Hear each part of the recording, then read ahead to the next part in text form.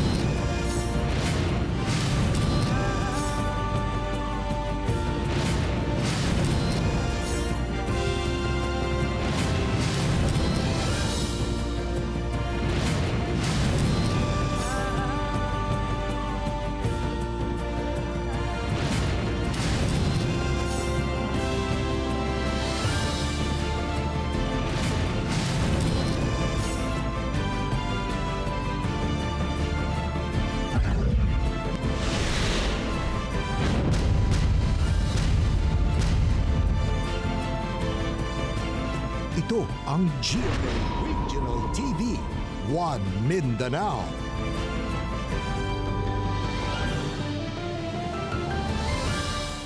May hapon Mindanao, kini ang GMA Regional TV 1 Mindanao. Hatod namon pinakadagko ug pinakulaing balita sa Mindanao. Ako si Tek Ocampo.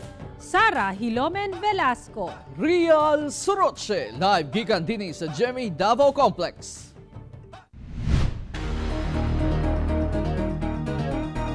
Maski pahugtan ang pagpasulod sa Zamboanga City human na pailam sa Modified Enhanced Community Quarantine o MECQ sukad nitong Sabado. Ano ang report? Nagmuntar og quarantine checkpoints ang kapulisan ug kasundaluhan sa Zamboanga City. Dihang gipailaw na sa MECQ ang syudad sugod ni atong Sabado, Mayo 8. Kinahanglang ipakita ang quarantine pass o food pass para sa mga food delivery rider. ID ug certification sa mga empleyado aron makasulod sa syudad. Gibahin ang mga pwede lang mugawa sa matag adlaw nga alang langsab sa pagpalit og pagkaon, tambal ug bang panginahanglan sa banay ang tugutan nga lakaw. Ang walay quarantine pass, gihatagan og citation tickets sa mga pulis. Miabot sa kapin 300 ang malapason. Samtang tungod kay total lockdown matag Domingo, walay sakyanan sa kadalanan ug sirado ang tanang negosyo sa Central Business District. Nang hinaot si Mayor Ben Climaco nga pinaagi niini, muubos sa mga kaso sa COVID-19 sa syudad nga miabot na sa halos 2,000 ang active cases. Mulungtad ang MECQ sa Zamboanga City hangtod sa May 14. Apan una gibutang sa MECQ ang syudad, gidayon sa Sangguniang Kabataan sa Barangay Kabatangan ang ilang community pantry usa ka adlaw una gibutang sa MECQ ang Zamboanga City. Kiniaron kuno dili masayang ang mga giandam nga gulay, bugas, itlog, delata ug uban pa. Malimitahan naman gud ang pagawas-gawas sa mga tao inig ibutang na sa MECQ ang syudad. Ako si Sara Hilomen Velasco para sa One Mindanao. Sugda na ang pagpabakuna sa senior citizens sa Davao City. Atong sayro ng detalye niini sa live report ni Sheila Vergara Rubio. Sheila. Yes, Sara, ug mga adlaw na gyud sugdan ang pagbakuna sa mga senior citizen dinhi sa Davao City. Samtang kapin libo na ang nabakunahan sa senior citizen sa Butuan City. Giplastada na karong adlaw ang lugar sa usa ka mall sa Davao City nga usa sa mga vaccination venue kung asa ipahigayon ang pagbakuna sa A2 group kun grupo sa mga senior citizens sa syudad. Magsugod ang pagbakuna ugma sa alas 10 sa buntag sa Premier Cinema Hallway. Pipila sa mga mabakunahan nga mga senior citizen mao kadtong mga na-pre-register.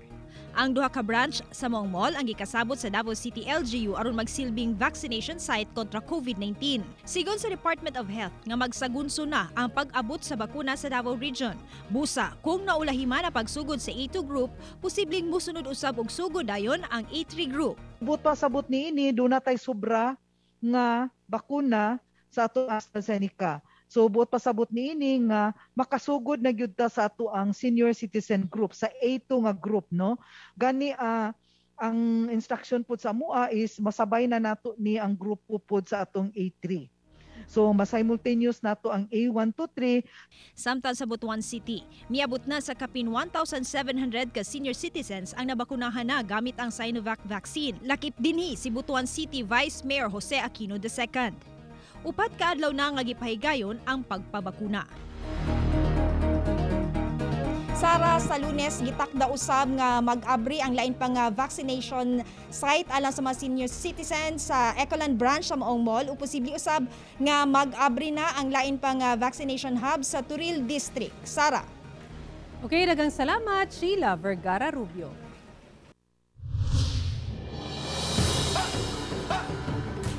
Nabulabog ang shopper sa usa ka mall sa Bahada, Davao City diyang miulbo ang sunog. Samtang 12 ka balay sa Kapatagan, Lanao del Norte, naugdaw. Ano ang report ni Jill Relator. Sa video nga kuha sa netizen, makita ang bagang aso gikan sa taas nga bahin sa G-Mall of Davao, alas 10:30 Lunes sa buntag. Gilayong gipagawas ang mga tao sulod sa mall. Hinuon, narespondihan kini dayon, hinungdan nga wala na migrabe pa ang pagkatag sa kalayo. Sa investigasyon, nagsugod ang sunog sa exhaust duct sa usa ka food establishment.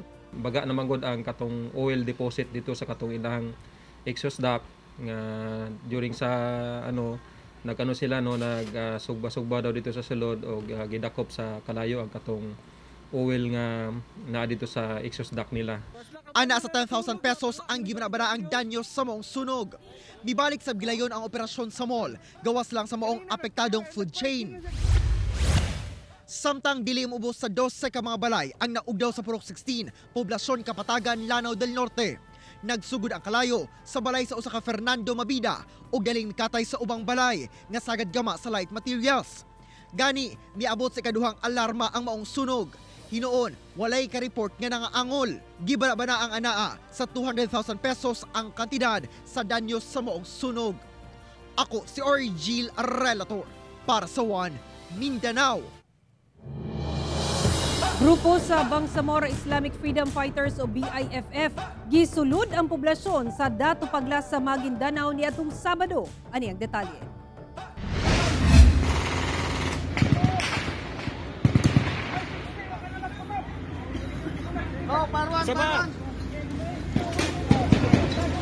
Mao kini ang gihimong clearing operation sa kasundaluhan sa 6th Infantry Division Batok Armadong Grupo sa BIFF sa dato paglas Maguindanao.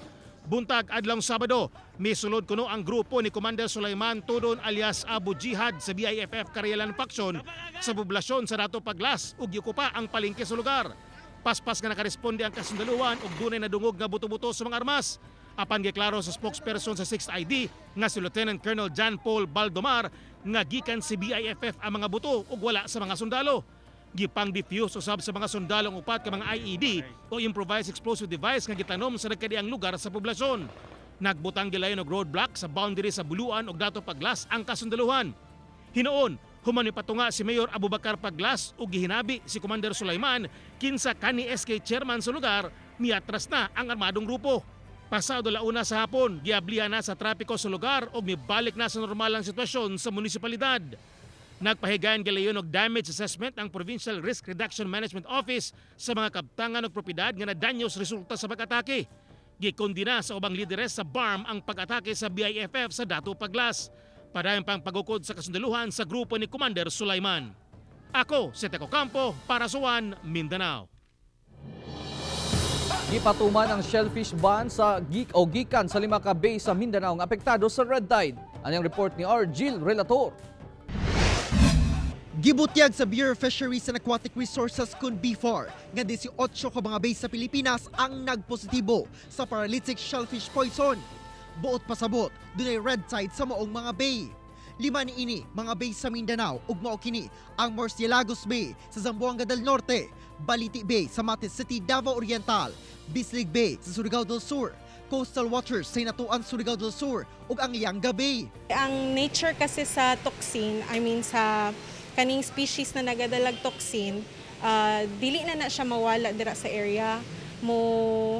Mulaylo lang na siya, dili siya mo bloom, pero when the condition becomes favorable na naman sa kanila na mag-bloom, so pwede na po sila magkaroon ng algal bloom. Busa, gipatuman na sa BFAR ang shellfish ban, din gibawal ang pagkuha, pagpalit, pagbaligya ug pagkaon ug tanang klase sa tahong ug alamang gikan sa maong mga lugar. Ang makakaon ani, pwede siya maka-experience og paralytic shellfish poisoning, and pag dili siya ma-prevent, dili siya madala agad sa hospital, pwede ni maka-cause og death sa makakonsume. Hinoon, luwas kaunon ang isda, squids, shrimps ug crabs sa maong mga bay, apan dapat presko o gihugasan, ingon man giluto ug tarong. Kada semana nagakuha og sample ang B4 aron masuta ang estado sa mga apektadong bay. Kauban si Jojo Solarte sa kamera. Ako si Orgil Relator para sa One Mindanao. Nagmaya ang pipila ka residente sa Tugbok District. Human gipahubsan ang creek, resulta daw pantry sa isda. Ani ang report. Maya ang pipila ka residente sa Tugbok District, Davao City. Human gipahubsan ang tubig sa creek sa usa ka electric company alang sa maintenance. Resulta, daw gipamunit na lang sa mga residente ang mga isda sama sa tilapia o karpa. Dugay po dakpo noy. Dugay. Idlas man god.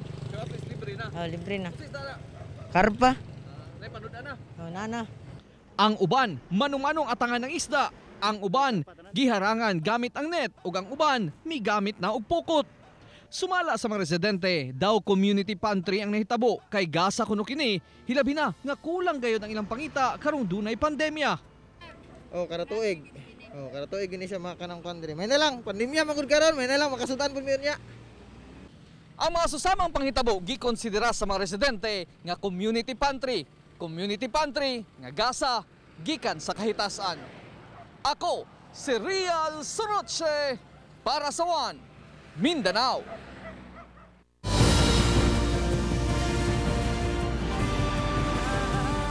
Ito ang GMA Regional TV, One Mindanao.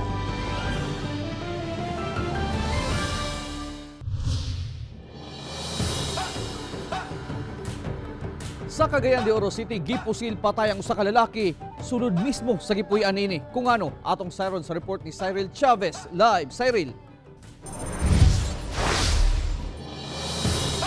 Yes, Real, tungod kuno sa love triangle nga gikalimbigitan ni ini, kini ang gitudlong hinungdan kung nganong gipusil patay ang maong biktima.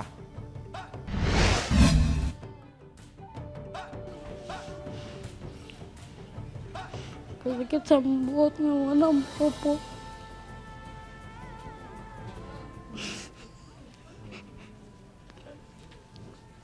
Igo na lamang sa paghilak ang mahimo sa 11 anyos nga anak.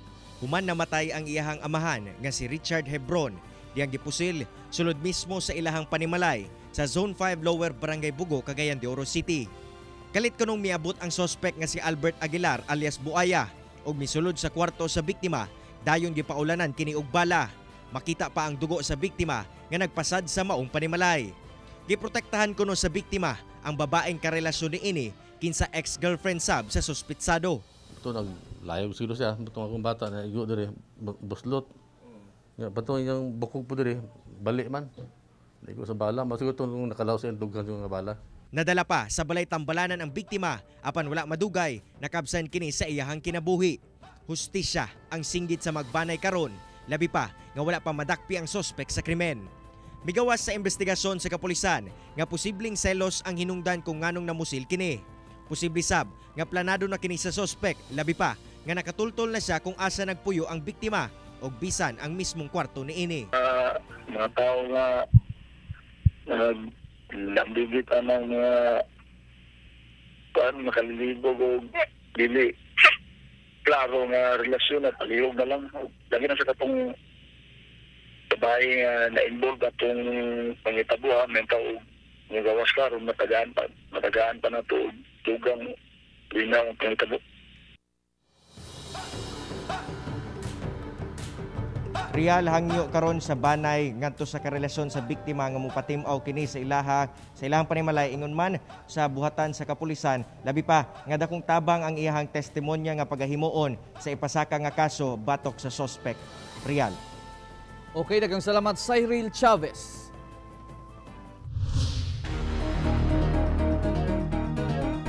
Sa Surigao City, tulo ka mga bata ang suwerteng nakaluwas sa kamatayon dihang nadisgrasya ang usa ka truck. Ang hitabo, nahulikam. Ania report. Sa kuha sa CCTV, makita kining tulo ka mga bata nga nagtambay lang gawa sa usa ka tindahan sa Barangay Trinidad, Surigao City. Sa dihang kalit nga miulpot ang usa ka wing van ug gidaro ang steel gate sa balay ug pader sa tindahan. Sa kakusog sa impact, nalagpot ang mga semento ug bakal. Apan swerteng nakaluwas sa mga bata, gani usa lang ang dunay gamayng bunog sa tiil. Sumala sa driver sa truck, nawadan siya kontrol dihang gilikayan niini ang gisundang sakyanan nga kalitra kunong mihunong tunga sa dalan. Padayon ang investigasyon sa kapulisan samtang posibleng maareglo ang kaso, sanglit anda mobayad ang tag-iya sa mga wing van sa tanang danyos. Ako si Sara Hilomen Velasco para sa One Mindanao. Kung ang kapulisan adunay barangayanihan pantry samtang halal community pantry usab sa ato mga kaigsoon ng Muslim, sa barangay Kugman adunay pantry para sa mga bata nga nag-edad 3 anyos hangtod 14 anyos. Sayro nato ang detalye sa report ni Ethel Ipanag. Sa barangay Kugmaning Syudad, usa ka simbahan sa komunidad nagbuntar og Kids Community Pantry, #BataNapod, alang ni atong nag-edad 3 anyos hangtod 14 anyos. Mga gamit pang bata sama sa dulaan, school supplies, lakip pagkaon, biscuits, ug uban pa ang gipanghatag. Buot sa Kugman Community Church nga mahatagan og pagtagad ang mga kabataan ning panahon sa pandemya. Karon nga panahon sa pandemya, nagtuutang nga ang Ginoo anaa nakakita siya o nahibalo siya kung unsaon niya pagtagbo ang atong magikinahanglan labi na sa atong mga bata. Gikalipay pag-ayo sa 50 ka mga bata ang ilang nadawat. Nang hinaot ang organizer nga mapadayon ng pantry aron daghan pa ang matagaan. Pati mga ginikanan no, nagmalipayon sila nga midawat sab sa mga ayuda no nga makapalipay para sa ilang mga anak. Ako sa Ethel Ipanag para sa One Mindanao.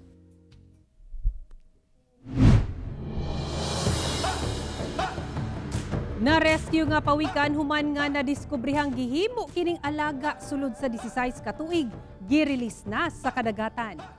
Gibuhian na sa kadagatan si Turtle Panabo, usa ka hawksbill turtle nga giintrigo sa Aboitiz Cleanergy Park niadtong 2019, human nadiskubrihang gihimo kining pet sulod na sa 16 ka tuig sa Panabo City sa Davao del Norte. Hingpit na kining na-release niadtong April 23 aron makabalik sa natural habitat. Samtang sa susamang adlaw, nakumpirma nga duna na usay laing pawikan nest sulod sa Cleanergy Park. Kini na ikaduhang nest nga nadiskubrihan karong tuiga nga gituhang mapusa sa iktulong semana sa bulan sa Hunyo. Mukabat sa 219 ka klase-klaseng armas ang gipangguba sa kasundaluhan sa Philippine Navy sa Naval Force Western Mindanao Command. Nakumpiska ang mga armas sa Operasyon Batok Kriminalidad o Terorismo sa Central Mindanao, Sulu ug Tawi-Tawi. Tumong sa demilitarization nga dili na ma-recycle pa among mga armas. Samtang naglaing klase sa armas na nakumpiska sa Highway Patrol Group sa checkpoint sa National Highway sa Barangay Apupong, General Santos City. Naharang nini ang mga suspect na sila si Police Staff Sergeant Abdul Gani Makadla, 36 anyos, na destino sa Esperanza Municipal Police Station sa Sultan Kudarat, ug si Warden Kusain Ligawan kani pulis nga nag-awol nga taga President Quirino, Sultan Kudarat. Gisita ang mga suspect sa violation sa seatbelt law. Apan nadiskitahan ang daghang armas nga ilang bitbit. Tungod walay mapakitang dokumento, gipangdakop kini sa kapulisan. Samtang gidakop sa Bureau of Immigration 12 ang 48 ka mga Chinese national nga temporaryong nagpuyo sa barangay Kamanga, Maasim, Sarangani Province. Nagtrabaho kuno ang mga Chinese sa Panhua Group aron magtukod og steel plant sa mga barangay apan walay klarong working permit. Tulo ka lalaki nga suspect sa gang rape sa duwa ka minor de edad sa barangay Santa Cruz, Rosario, Agusan del Sur ang arestado sa kapulisan. Ang mga suspect na ilang sila si Davidan Anzano alias Dave, 23 anyos, Ronel Agbon, 23 anyos, usa ka minero, ug ikatulo, usa ka minor de edad. Migawa sa investigasyon nga gihubog kuno sa tulo ang mga biktima nga 15 o 16 anyos. Unya gipuli-pulian sa mga suspect. Magatubang og kasong rape ang tulo.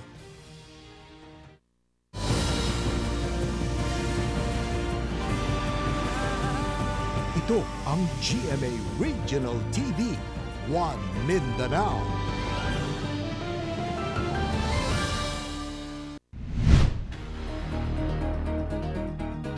Miubos sa kapin 50,000 ang COVID-19 active cases sa Pilipinas o katong wala pa naayo sa sakit, samtang misaka sa sobra 8,000 sa Mindanao. 59,897 ang active cases sa Pilipinas.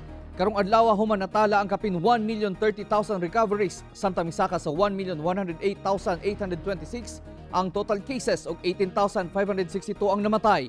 Samtang misaka na sa 8,726 ang aktibong kaso sa COVID-19 sa Mindanao, 74,707 ang tanang kaso, 63,263 ang recoveries ug 2,718 ang namatay. Sa tibuok kalibutan, lapas 158,339,000 na ang nataptan og COVID-19, sobra 94,389,000 na ang recoveries ug kapin 3,293,000 na ang namatay. Pipila ka nurse nga na-assign sa COVID-19 patients sa usa ka ospital sa Iligan City ang nag-resign human nalangan kuno ang ilang pasweldo. Ani ang COVID-19 update sa Mindanao, pinaagi nining report. 14 ka mga nurse sa Gregorio Liuch Memorial Hospital sa Iligan City ang gingong nag-resign human nga 4 ka bulan kuno sila nga walay sweldo. Matud sa usa kanila, January 2021 sila nagsugod nga wala na kadawat og sweldo. Busa niya tong Abril, nag-resign kuno sila. Gipasabot ni Councilor Noli Pardillo nga nagkulang kuno ang budget hinungdan sa pagkalangan sa sweldo. Apan giaksyonan na kuno kini sa konseho.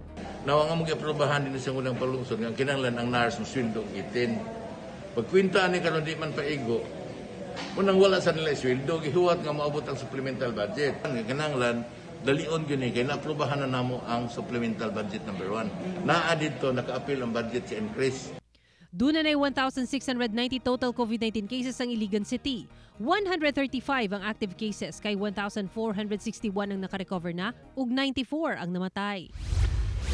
Sa Zamboanga City, 5 ka madre ug 3 ka pari sa Archdiocese of Zamboanga ang nagpositibo sa COVID-19.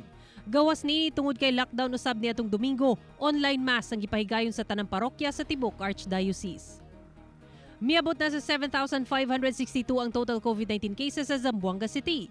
2,093 ang active cases, suman 5,180 ang nakarecover na ug 289 ang namatay.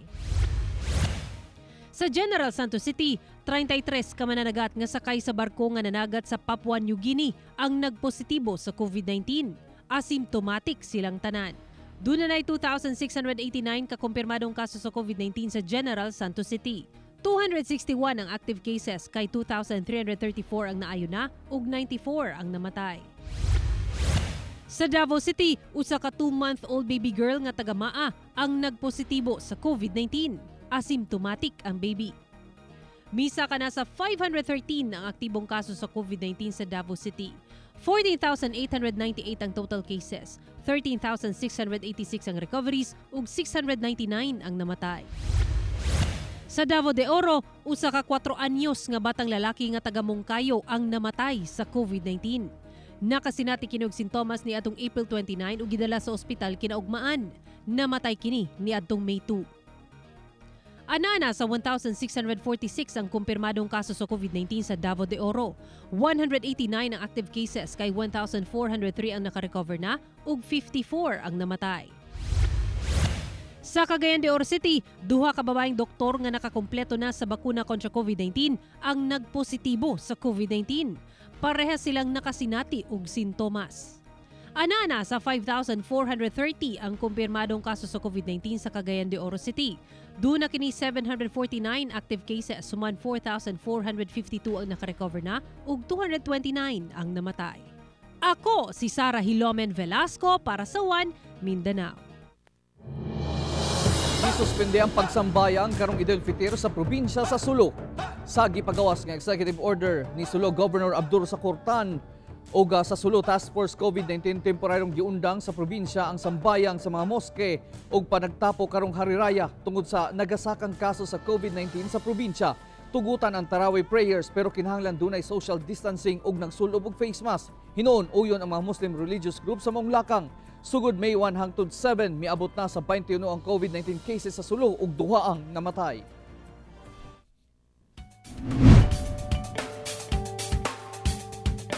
Usa ka single mom kinsa nakapundar na og negosyo ang bida nato karon nga simbolo sa way puwas nga paningkamot o pagmahal sa usakinhan.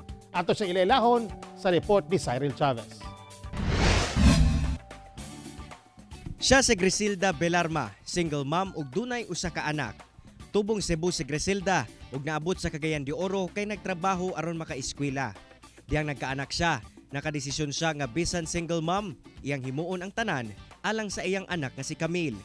Gani, tanan ko nung diskarte o kalisod na agianan niya aron lang sila makalampos sa kinabuhi. Wala mahutan mig palit og kanang sana sudan. Malibre na may magdala ko manghod og kuan kanang gulay. Utangan lang dahil na kog cubes. Mura nagnaay kuan naay karne. Karon tungod sa pagpaningkamot og determinasyon, nakapundar na si Griselda og gamayng negosyo sa westbound vegetable landing area sa Cagayan de Oro nga mo'y ginakuhaan niya og pangita. Hands-on sab siya og all-around nanay alang kang Camille. Matod niya, kayanon niya ang tanan alang sa iyang anak. May dako lang yung nga buutan og magmalampuson og mukuha ng imuhang pangandoy. Tuod man, way sama ang gugma sa mga inahan. Bisan unsa ang hagit sa kinabuhi, ilang atubangon alang sa ilang pamilya. Busa, sila angay gayud tawagong mga supermom. Kauban si Makoy Sempron sa kamera. Ako, si Cyril Chavez para sa One Mindanao. Usa sa mga ginaidolo sa mga inahan si Kapuso Primetime Queen Marian Rivera kinsa hands-on sa iyang mga anak. Atong balikan ang tribute sa pamilyang Dantes sa tanang inahan. Ang aking mga kamay ay sanay sa paggawa ng maliit na bagay.